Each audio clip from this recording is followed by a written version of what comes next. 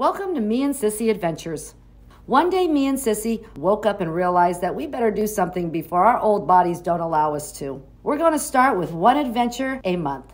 So we decided to go hiking first. Before you get started, make sure you have comfortable hiking shoes. Traction and waterproof is important. A hiking stick, the sliding one is the best, and a backpack. We like to put 2 frozen water bottles and 1 not frozen. We like to give ourselves some me and Sissy rules. First, we start our morning at Starbucks. I'm not sure what Sissy likes, but I like to have a mocha latte, 2 shots of vanilla, whipped cream with one of their wonderful grilled cheese sandwiches. You gotta have one, they are awesome. Second, we only drink water while we're hiking. Third, we try not to smoke too many cigarettes. Last, we make sure we toast at the finale. Okay, now we're ready to go. Adventure number 1, Bassy Falls. The drive takes about 2 hours from Sacramento. Bassy Falls was a little more than an easy hike at this time of the year. It took about 6 hours for us to hike to the falls and back. We just put our bodies to the test by climbing over trees, through snow, and over wet rocks on the trail.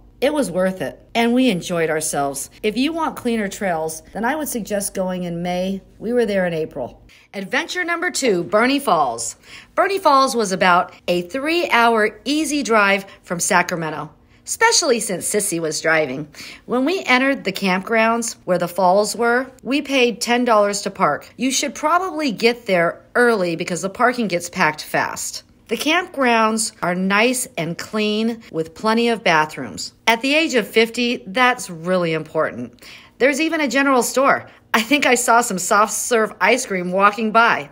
You can either park to the left and hike down the trail about 45 minutes or go near the edge of the parking lot to the left of the picnic tables, and it's 5 minutes to the falls. Adventure number 3, Glass Bottom Kayaks, Clearly Tahoe. We started out towards Zephyr Cove, where all the casinos are in Tahoe. We got there a couple hours early, parked in the Safeway parking lot where the Clearly Tahoe shack is, signed in, and signed the waiver. Then we hiked a half an hour to the beach. Nice. Before the kayak tour, we went and had appetizers and refreshments at a little restaurant right next to the Safeway and made it back just in time to take the shuttle to the area to load. Our guide was Scott. He was fun and very safe along with the other staff. I suggest getting 2 single-person kayaks so you can be side by side. It was beautiful and a lot of fun.